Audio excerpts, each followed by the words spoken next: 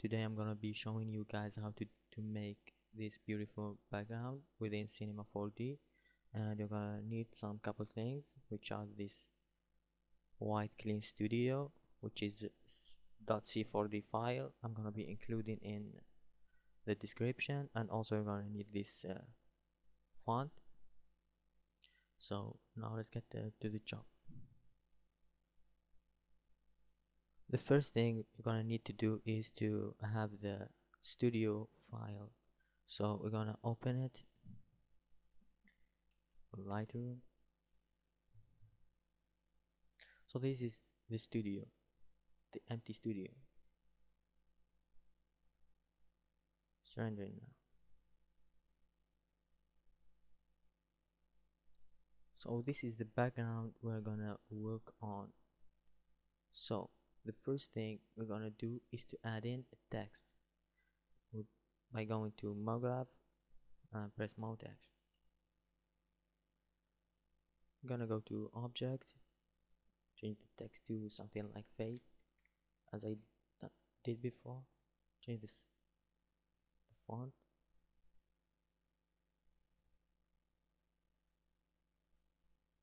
Do this flip font. I don't know how to spell it. I'm gonna align it to the middle. I change the depth to about 60 and bring it up a little bit and zoom in, and let's change the horizontal spacing to about -10. Okay, so let's go to letters and go to MoGraph, Effector, and add random. So this randomizes the text, and now we're gonna mess around with the settings. So we're gonna change the Y thing to about 10 and add a rotation. Let's just mess around with them until you get satisfying result.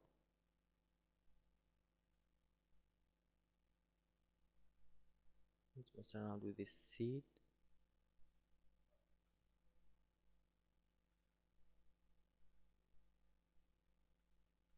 Till we get something interesting. So I like that. So let's go back to the MoText, go to Object, and I'm just gonna decrease the spacing again.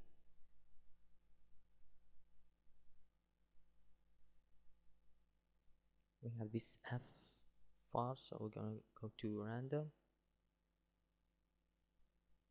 and just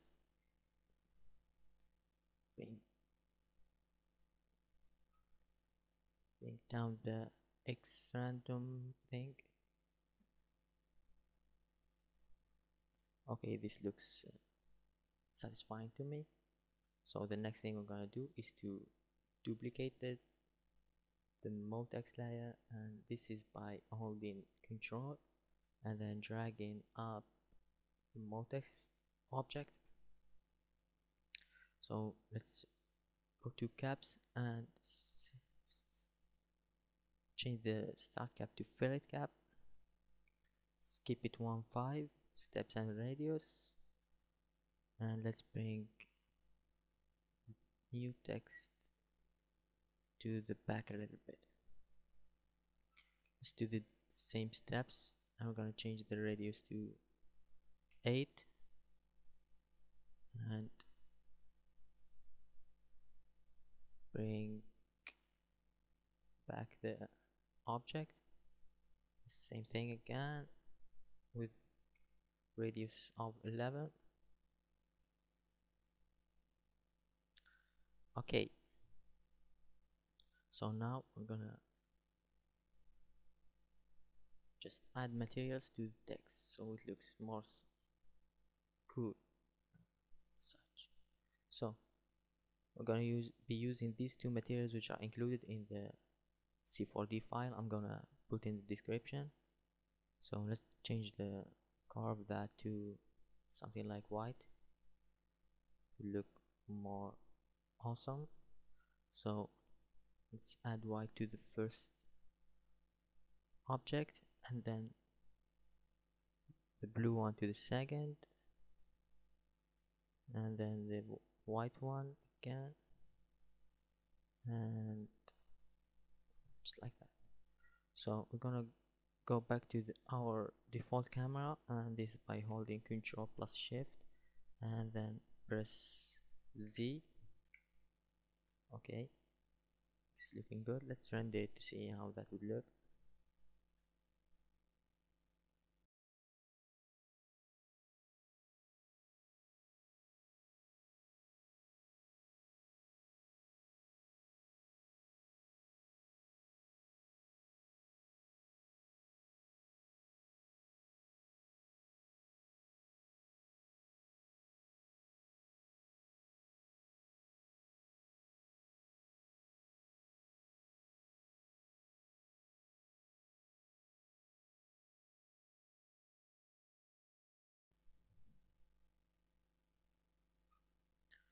So this is how it would look without the breaking effect. You can keep it like that, but I'm not gonna do it because I don't know. Let's move forward. So let's select all the text layers and right click and then group objects. I'm gonna change the group name to text and go to MoGraph and polyFX. I'm gonna drag polyFX to the text object, text group, so it is child of the text group.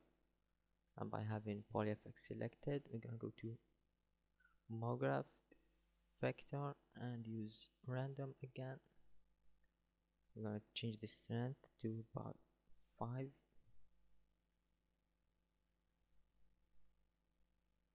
This is looking good. Let's render it to see how that would look.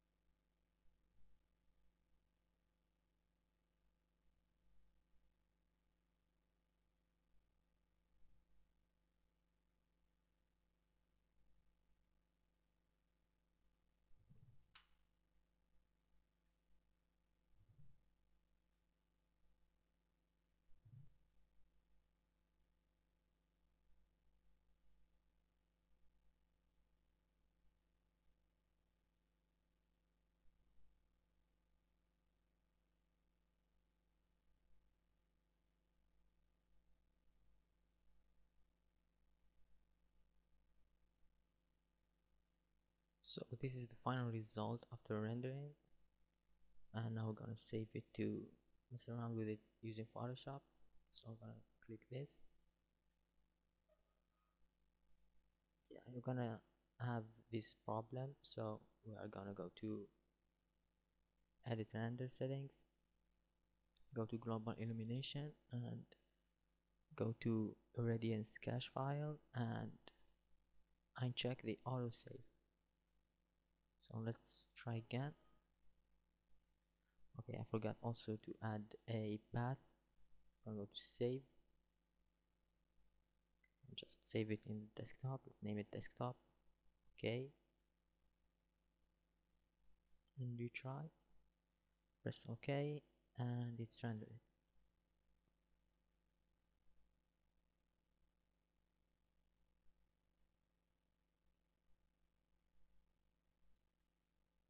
So now it's done rendering and we have it on the desktop.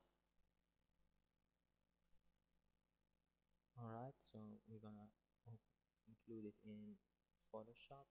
I'll just drag it.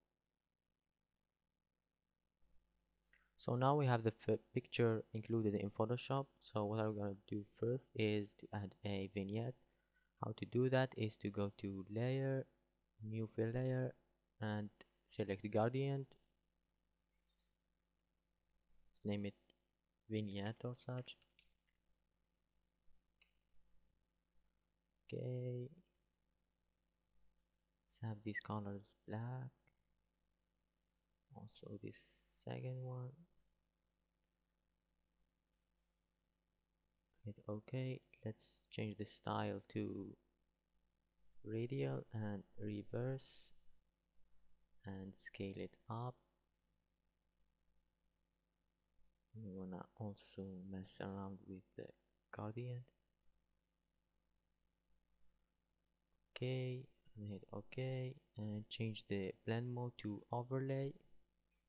So now we have this this yellow and blue colors are more, I don't know, visible maybe.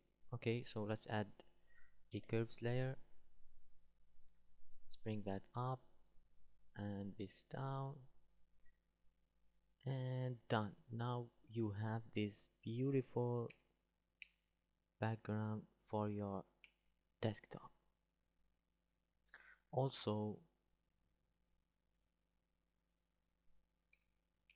what I forgot to mention is that you can also change the text by having all these layers selected of the text, and select them all and go to object and just mess around with text, make it text or I don't know, whatever you want. So thanks guys, this is all about this tutorial. I hope you find it useful and see you on another tutorials. Thanks for watching.